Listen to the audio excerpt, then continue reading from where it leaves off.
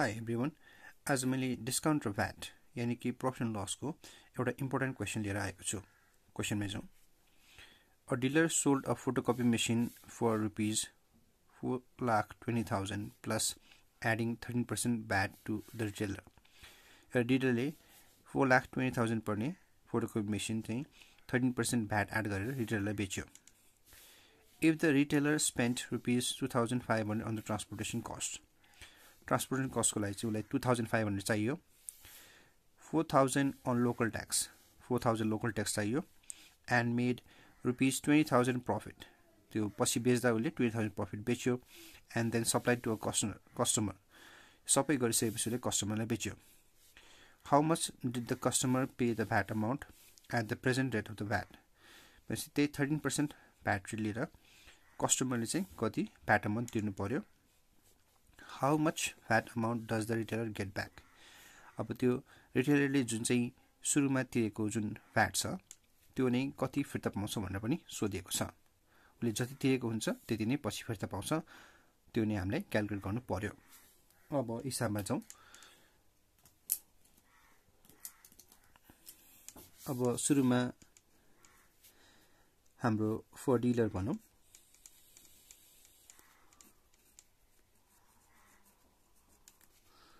For dealer के छ त हाम्रो सेलिङ प्राइस छ रुपीस 4,20,000। त्यसपछि VAT पर्सेन्ट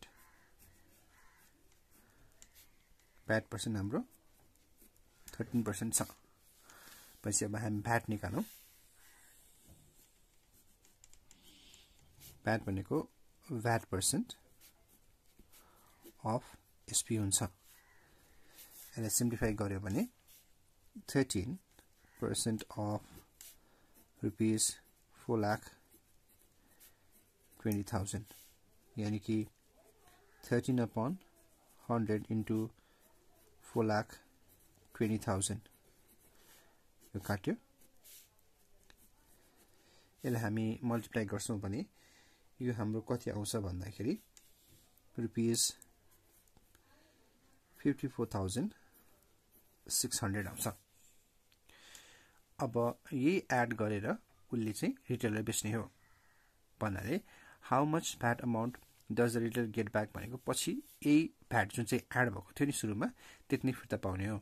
यसलाई चाहिँ हामी लास्टमा लेखौँ तर भनेपछि अब हाम्रो सेलिङ प्राइस विथ VAT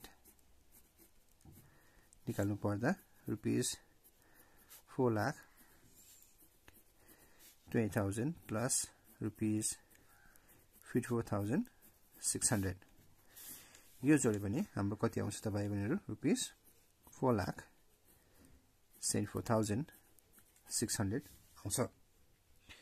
अब जाउँ रिटेलरको लागि। For retailer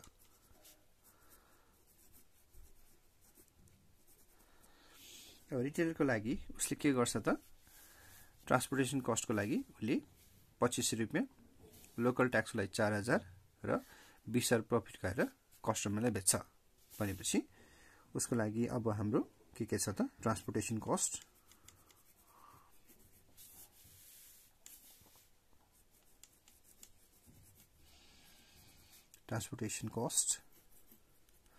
rupees 2,500। त्यसपछि आयो लोकल ट्याक्स हाम्रो आयो रुपीस 4,000 र उसले प्रॉफिट रुपीस 20,000 प्रॉफिट हालेर कस्टमरलाई बेच्छ भनेपछि यो जुन चाहिँ एसपी विथ VAT जुन चाहिँ डिलरको थियो यो नि उसको कस्ट प्राइस पनि हुन्छ। त्यसैले गर्दा हामीले यसमा कस्ट प्राइस पनि लेख्न सक्छौं रुपीस 4,74,600। अब उसले बेच्छ यो सबै जोडेर भनेपछि उसको टोटल सेलिङ प्राइसको कुरा गर्नु पर्दा उसलाई परेको पैसा 4,74,600 उसमा उसले प्रॉफिट जोड्छ 20,000 हैन, उसलाई परेको लोकल ट्याक्स पनि जोड्छ र उसलाई परेको ट्रान्सपोर्टेसन कस्ट यो सबै गरेर उसले के गर्छ त कस्टमरलाई बेच्छ किनकि उसले मात्रै यो लोकल ट्याक्स र ट्रान्सपोर्टेसन कस्ट जुन छ उसले मात्रै बिहोर्ने होइन त्यही भएर सबै जोडेर उसले कस्टमरसँग पैसा उठाउँछ यो सबै जोड्दा चाहिँ हाम्रो रुपीस 5,01,100 आउँछ रुपीस 5,01,100 आउँछ अब यसपछि जुन चाहिँ छ यो कस्टमरलाई उसले यतिमा बेच्छ तर कस्टमरले भ्याट तिर्नु पर्यो भनेपछि how much does the customer pay the VAT amount भनेर सोधेको छ सो उसले रिटेलरले लगाउने भ्याट अथवा कस्टमरले पे गर्नुपर्ने भ्याट यो भनेको पनि फेरि तपाईको 13% अफ रुपीस 5,01,100 हुन्छ सो यसलाई सिम्प्लिफाई गर्नु पर्दा यसलाई काटौं रुपीस अब क्याल्कुलेटर युज गर्छु म भनेपछि 5,011 into 13 यो गर्दा हाम्रो रुपीस 65,143 आउँछ यो भ्याट चाहिँ रिटेलरले त्यो सेलिङ प्राइसमा चढाउँछ अथवा कस्टमरले पे गर्नुपर्छ पछि हामीले लास्टमा सोधेको के हो how much did the customer pay the VAT amount at the present rate of VAT जुन 13% हो how much VAT amount does the retailer get back अब रिटेलरले फिर्ता पाउने भनेकै उसले आफूले तिरेको भ्याट अमाउन्ट फिर्ता पाउने हो जुन चाहिँ डिलरलाई दिएको हुन्छ त्यस्तै गरिकन अब कस्टमरले पे गर्ने भ्याट भनेको चाहिँ यो लास्टको जुन छ टोटल एसपी त्यसमा 13% जोडेपछि तिर्ने हो भनेपछि एज कन्क्लुजन हामीले लेखौं therefore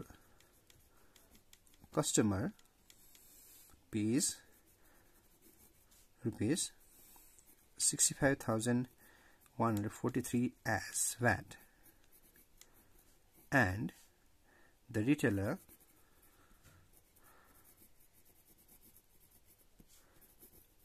gets back जुन चाहिँ उसले तिरेको भ्याट थियो रुपीस 54,600 as VAT amount